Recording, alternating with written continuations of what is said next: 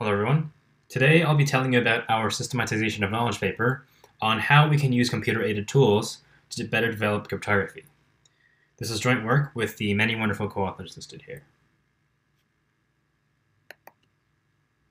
So we should all be familiar with how difficult it is to get cryptography right. Widely deployed protocols often have high-profile design flaws, heavily scrutinized libraries regularly have bugs, and otherwise secure and correct code can leak secrets through side channels. And all this is to say that cryptography presents a very large attack surface, and the current methods we use to protect against these attacks are pretty hard-pressed to do so. Unfortunately, today we tend to rely on a select few cryptography experts who are armed with rudimentary tooling to vouch for the security and correctness of the world's most important cryptography. And this modus operandi simply can't keep up with the rate of innovation and development in our field. This brings us to computer-aided cryptography, which is an active area of research that aims to address these challenges. But what exactly do we mean by computer-aided? After all, we've long used computers to develop cryptography. So by computer-aided, we're referring to formal, machine-checkable approaches to help in the design, analysis, and implementation of cryptography. And one of the main goals is to improve security without sacrificing the things we care about, such as interoperability and performance. And how exactly can computer-aided crypto help? Well, there are a variety of tools available that address different parts of the problem space. We've broken it down to the three following layers: design-level security, functional correctness, and implementation-level security. For design-level security, today security analysis is primarily done on pen and paper, which is highly error-prone and makes double-checking security analyses extremely tedious. In addition, pen and paper security proofs often only consider pared-down cores of cryptographic protocols to simplify their analysis. But with computer-aided tools, we can formally specify designs and automatically check that they enjoy important invariants or otherwise discover new attacks.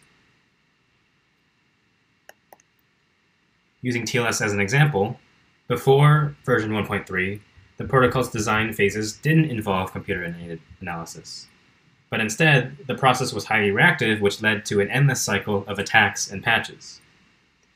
And given the complexity of the protocol, early analyses considered only highly simplified cores, but once the academic community started considering more detailed aspects of the protocol, many new attacks were discovered.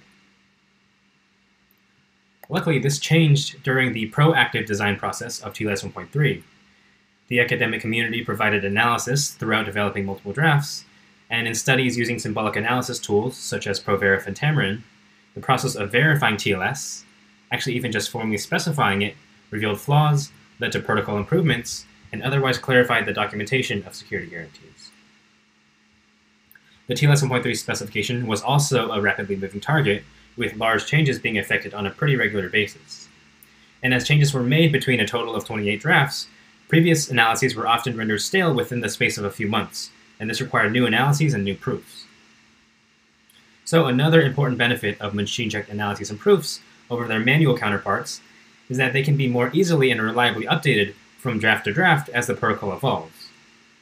And on top of this, machine-checked analyses and proofs can ensure that new flaws aren't introduced as components are changed. For correctness, today's solution for avoiding implementation bugs include code testing and auditing, but testing is pretty unlikely to catch the kinds of correctness issues we deal with today, and code auditing can be expensive in both time and expertise. But with computer-aided tools, we can formally verify that code is free from memory errors and that it behaves according to some design specification on all possible inputs. For example, OpenSSL has had a long history of bugs, which probably isn't surprising given the demand for highly optimized code. For performance, developers are often required to multiplex implementations by hand for each combination of algorithm, parameter choices, and hardware platform, which increases the risks of introducing bugs. Luckily, things are starting to look different today. For example, recent work from the Project Everest team prevents a new methodology in which developers can write generic code in a verification-friendly language, check that it enjoys certain properties such as memory safety, correctness, and constant time, and compile the code to different platforms that support vector instructions. And this significantly reduces the manual effort needed to add new implementations and minimizes the room for error. We also want to point out that verified implementations are now as fast or faster than their unverified counterparts. Through decades of research in formal verification, it was pretty commonly accepted that the proof burden in verifying complex optimized code was exorbitant, and that verified code would be pretty hard-pressed to compete with unverified code. But various projects in the cryptography domain have challenged this position, and we're now seeing verified implementations that meet the performance of the fastest unverified implementations. And this leads us to believe that there's currently no conceptual or technological barrier that prevents us from verifying the fastest implementations available, although more verification effort is certainly expected. And as a small case study, we looked at curve 25519, which is a widely used elliptic curve that's received considerable interest from the applied cryptography community in setting new speed records, and also the formal methods community in verifying that high-speed implementations are correct and secure. So we compared a number of implementations which comprise some of the fastest available verified and unverified implementations written in C, assembly, or a combination of both. Here, verified implementations have blue bars, while unverified implementations have red bars. And we report the number of CPU cycles to perform scalar multiplication, so here lower is better. And as we can see, verified implementations achieve best-in-class performance for both C and assembly implementations. Finally, for implementation level security, today, in order to protect against timing side channels, developers need to apply tricky constant time coding recipes and hope that they haven't missed any vulnerable code. And these recipes prohibit control flow, memory access patterns, and variable time operations that depend on any secret data.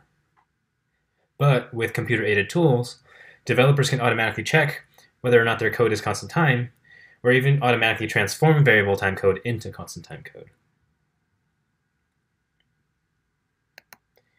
And so it turns out that writing constant time code really is pretty unnatural and difficult to do. A botched patch for a timing vulnerability in TLS led to the Lucky 13 timing vulnerability in OpenSSL, and in turn, the Lucky 13 patch led to yet another timing vulnerability. Fortunately today, there are many tools that let developers annotate program inputs as either public or secret, and then automatically check that the program is constant time. And these have already been applied to many real-world libraries. For example, portions of the assembly code in OpenSSL have been verified using Veil. High-speed implementations of SHA-3 and TLS 1.3 cipher suites have been verified using Jasmine, and various off-the-shelf libraries have been analyzed using FlowTracker. Moreover, quite a bit of recent work, including several papers at this conference, have begun tackling the problem of protecting cryptographic code against microarchitectural side-channel attacks. For example, work by Jill Barth and others shows how to verifiably protect cryptographic implementations against various Spectre-style attacks with only a modest performance penalty. And we expect formal reasoning about microarchitectural side channels to be an exciting area of computer-aided crypto research in the coming years. So that's how computer-aided crypto can be used to help with design-level security, functional correctness, and implementation-level security. But at this point, it's also important to emphasize that computer-aided crypto is not just academic crypto, but it really is real-world crypto.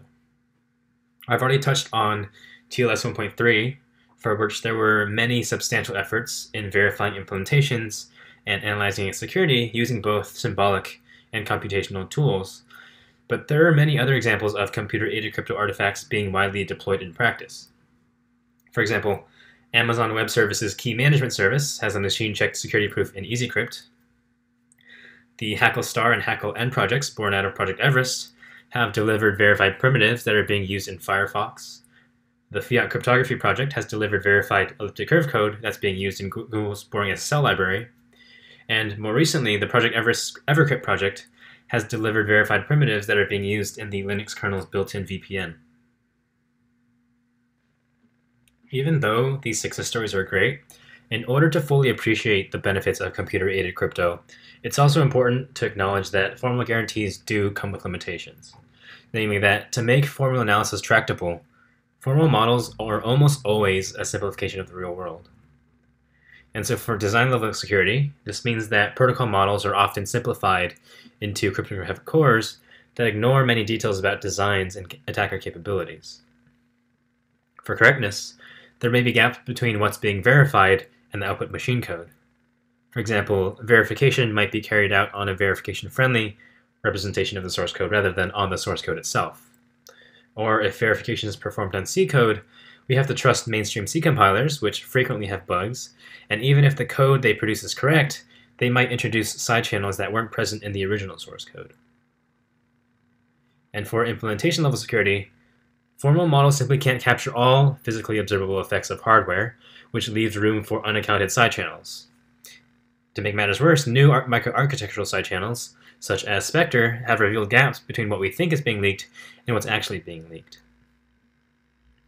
On top of it all, in order to carry formal guarantees all the way down the stack, we have to make sure that we haven't left any gaps in our modeling between layers. And it's in these gaps that we really need to focus our attention. But closing these gaps does leave many exciting research challenges for the future. For example, an important lesson we learned from TLS 1.3 is that standardization processes can embrace design changes that simplify security arguments and help modular reasoning. The TLS 1.3 design incorporated many suggestions from the academic community that simplified automated analysis. For example, this included changes to the key schedule that helped with key separation, which simplified modular proofs, and also including more transcript information in exchanges, which simplified consistency proofs. These changes overall had negligible impact on the performance of the protocol, but it helped make analyzing such a complex protocol feasible.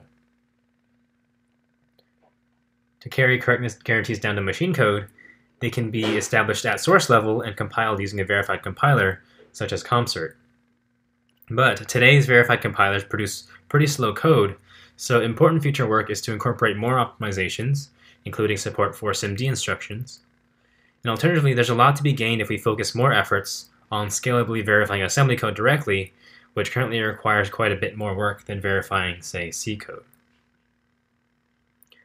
And finally, to achieve a sound formal treatment of protecting against side channel attacks, Ge, Jerome, and Heiser have argued the need for a new security-oriented hardware-software contract. The work by Marco Guarnieri and others on hardware-software contracts for secure speculation, which is appearing at this conference, makes some headway in this general direction. But the problem with today's ISAs is that they describe what a developer needs to know to write a functionally correct program, but they're an insufficient specification when it comes to writing secure programs. So in order to carry side channel countermeasures at the software level down to hardware, we need ISAs that capture, for example, the temporal behavior of programs. To fix this, researchers have called on new ISA designs that expose, for example, the temporal behaviors of hardware, which can lend to reasoning about them in software. This, of course, poses challenging and competing requirements for hardware architects, but we do believe that developing formal foundations for verification and reasoning about security at the hardware-software interface can help. And this line of work seems also to be the only path that can lead towards a sound formal treatment of microarchitectural side channel attacks. And finally, to bridge any gaps between layers, we encourage more efforts focused on consolidating all of these guarantees. The holy grail of computer-aided crypto would be to deliver guarantees on machine code that match the strength and elegance of guarantees on cryptographic designs. So now that you're all a little bit more familiar with computer-aided crypto, let's think about what computer-aided tools might change in the grand scheme of things.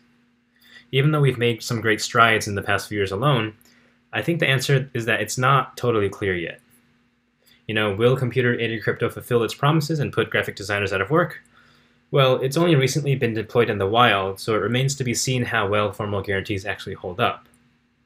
But it's important to remember that security isn't about being perfect, but rather raising the bar for attackers. So maybe we shouldn't expect a world with no high-profile vulnerabilities, but maybe just a few per year instead of 10 per year. What I do know for sure is that this will be an exciting area of research for many years to come. And so with that, I hope I've piqued your interest in computer-aided crypto. If you want to learn more, I hope that you'll check out our full SoK paper, which includes in-depth tool comparisons, more research challenges, and various case studies. Thanks for listening, and I'll be happy to take any of your questions.